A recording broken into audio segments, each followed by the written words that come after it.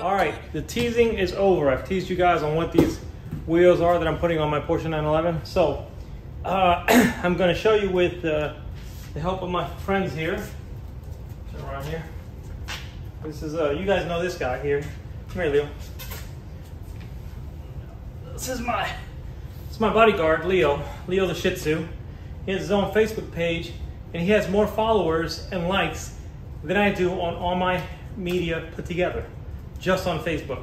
So if you like him, go to Leo the Shih Tzu on Facebook and give him a like. Get out of here. All right, so we'll start with the back wheel. So what I ended up getting was BBS CH-Rs or CHR, however you say it. Let's put it over here, it's easier. So these were out of stock everywhere I looked. I went to Tire Rack and I went to a couple other places that said they had them in stock, but then I actually put in an order and they quickly would call you and say, they're out of stock, we don't have any. So I got these from a shop in Virginia, ironically, where I used to live, in Virginia, Southeast Virginia, where I used to live. The customer had ordered these and they were 19 inches. And when he got them, he decided he wanted 20 inches. So they had a brand new set of wheels that they never installed. And they were the only ones who had one that I could find. They had one on hand in stock. So since they had already ordered one, I don't know what they paid for them, but I got a little bit of a discount off the price, not much. And I got the wheels that I wanted anyways. So this is, pull this cover off. So this is the BBS CH-R. It's 19 by 12, and it's pretty light. It's just big, and I don't want to drop it. One thing I like about these is right here in the edge of it, it tells you the full size. It tells you it's a 12-inch wide by 19, and the offset is 45, which means I won't need to run spacers with these. I can put this wheel on with no spacers, which is going to be awesome. So what tire are we going to put on a 19 by 12 inch wheel? Well, I'm sitting on top of it right now. Let me cover this up again real quick so I don't get scratched up.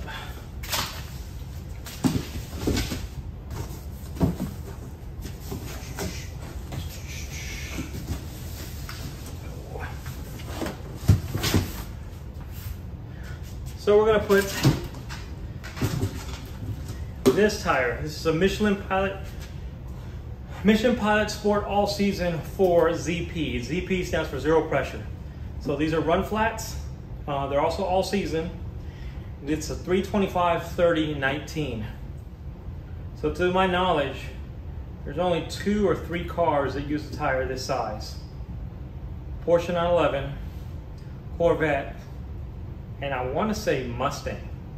I think you can put this on a Camaro too, but I'm not sure who has. But for sure, Corvettes and Porsches use this size of tire on some trims. So I got this. This is the exact same size that you would get on the GT3 RS. Well, the GT3 RS for my generation car. For the new generation car, it's a 20 or I think it's a 21-inch wheel. This is a 19. So this big hunk of meat is going to go on that tire. And for the front, I'll show you the tire first on that one. For the front, same tire, Michelin Pilot Sport or Pilot All Season 4s, ZP also zero pressure.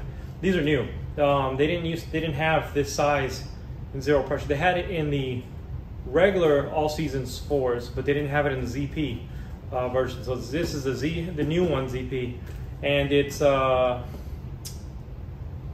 245/35. For the rear, I went with 325/30 instead of 325/25 because it gives you a little bit more sidewall, and you couldn't get this tire in the 25 series anyways, which just means a little bit more comfortable ride.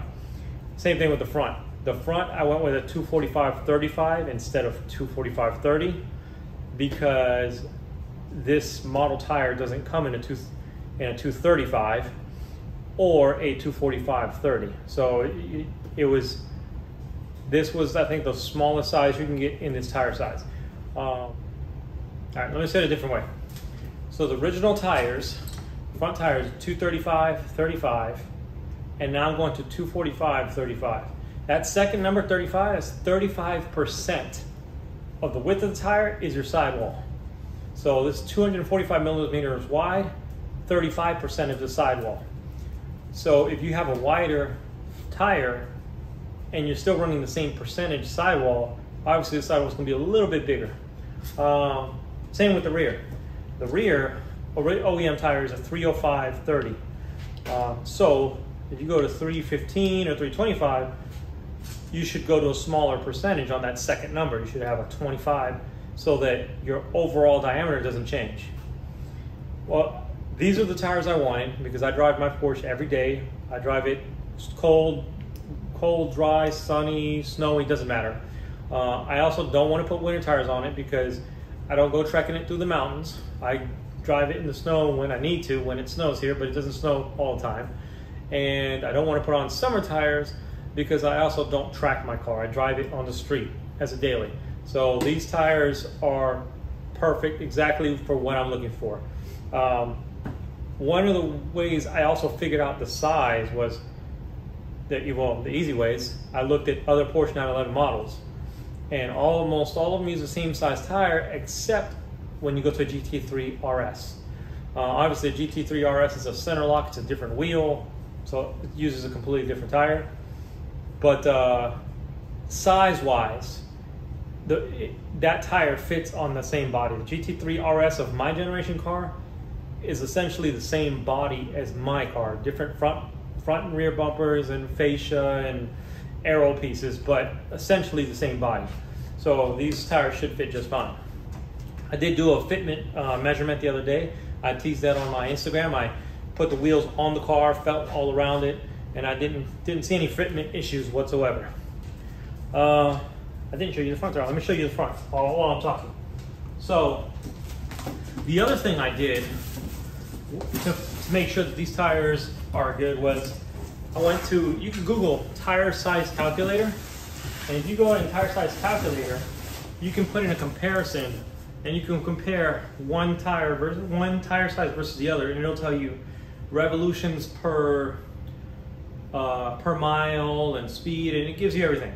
So it tells you if you change your tire size, how much bigger or taller or wider or everything is your tire, and how much it will offset your speedometer. The tire selection that I've chosen had the most negligible, minimal impact. So at 70, let's say 70 miles an hour, my speedometer will be off 1 mile an hour or less with this size tires. When I looked at a smaller tire, or a less wide tire, I should say, and then I looked what was available in sidewall percentage, it didn't make sense. Like I could have got a 315 or even I want to say a 315, but it was like a 35. So it would have been a taller sidewall, and it would throw your speedometer off by a lot more. This will keep my speedometer almost within 1 mile per hour of the original specification. So that's good. So this is the front tire, or front wheel, I should say. So my OE wheels are 19 by 8.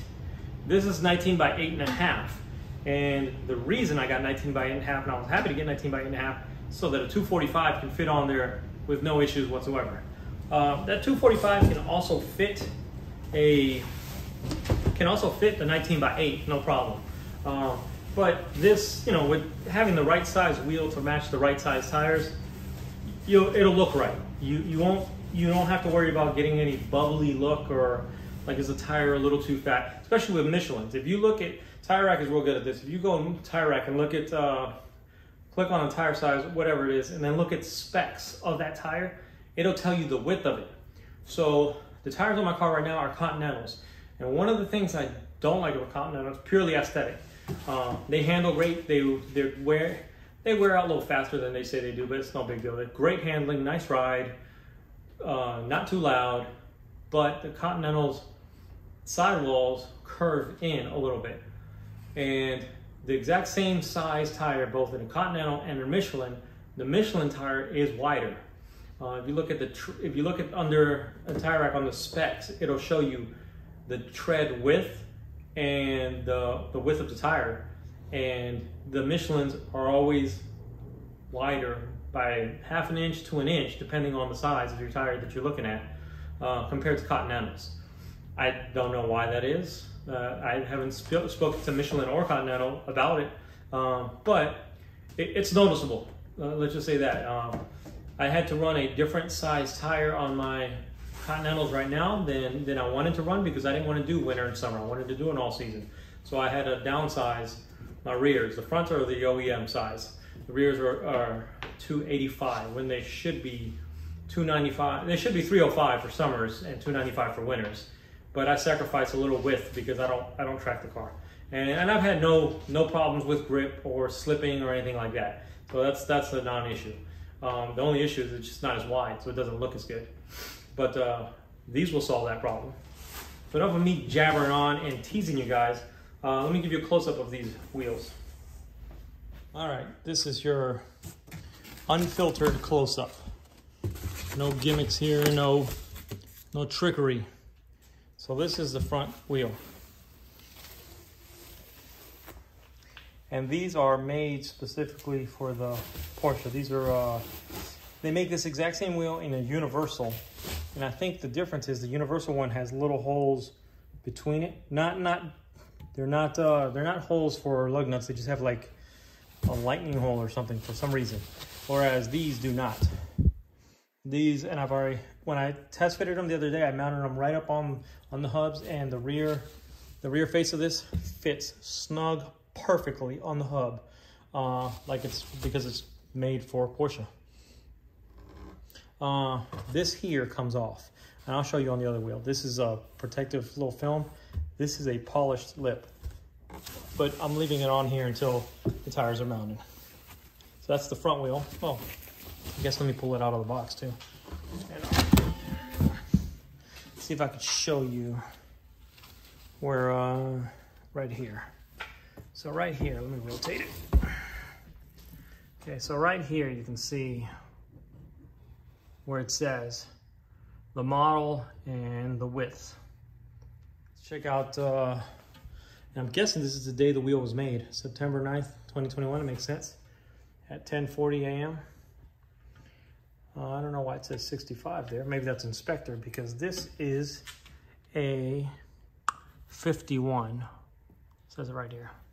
51 millimeter offset. ET51. So 51, if this was an 8-inch wheel, typically you want to put a spacer on it so it pushes the wheel out a little bit. But because this is an 8.5-inch wheel, you won't need any spacer because the wheel itself is already wider.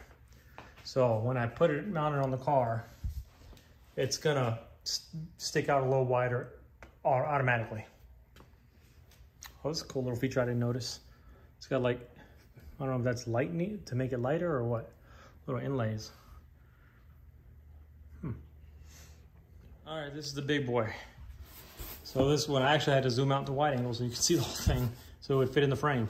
So this is the rear wheel.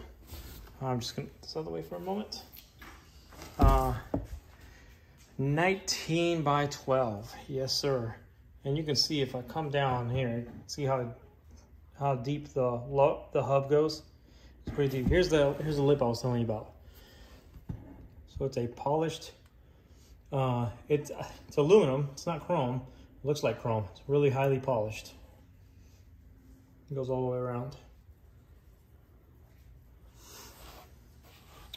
And my question is, and I'm wondering, and I've already test fitted it, do I keep BBS center caps or do I go with Porsche center caps?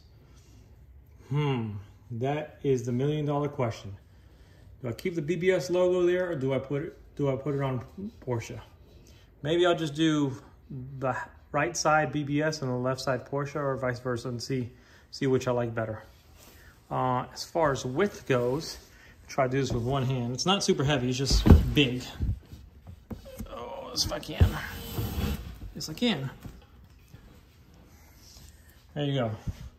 That's what a 19 by 12 wheel looks like. It's freaking massive. And again, the numbers are right here. There you go. There's your model number, 19. There's 12-inch wide, 19 diameter, and 45mm offset.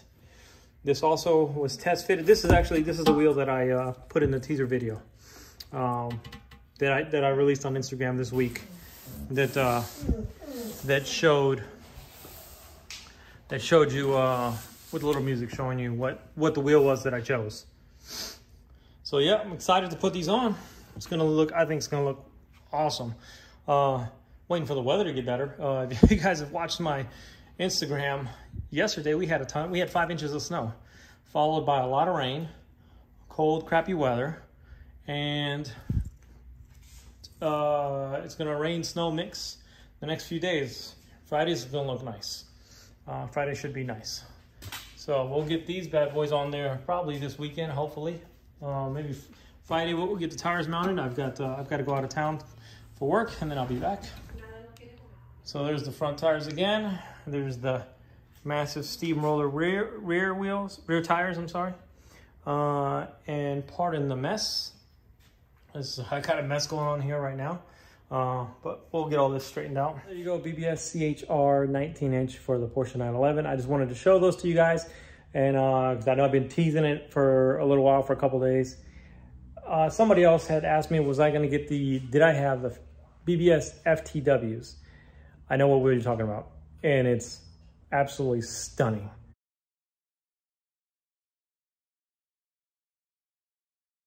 And I like the classic look, because it looks like the classic 911s from the 80s. My only problem with that wheel was the cost. This is a car I daily drive. It's not, I don't just, I drive it in bad weather. Let's just say that. If I was only gonna drive the car to like Cars and Coffee, car shows, events, sure, I wouldn't think twice. I would have bought those wheels. They were more than they're about double the price of these. But I'm gonna drive this car a lot, and I'm gonna put miles on it, and I'm gonna drive it in all kinds of weather. And a set of BBS aluminum wheels, I think is probably my best choice to put on this car to be a daily driver. And I really, as much as the other wheels are kind of a modern retro look, I like this style wheel. It's very classic, it's very Porsche looking, if you will. And that's what I was looking for. I wanted to put a wheel on there that I could mount the big tire that should be on there, but also so it has that nice classic traditional look. Not too bling, not too much bling, not too gaudy, not too fancy. Looks good, looks a little bit better than the classics, but still retains its Porsche look. All right, thanks for watching, guys. Next time you see these wheels, they should be mounted on the car. Catch you later.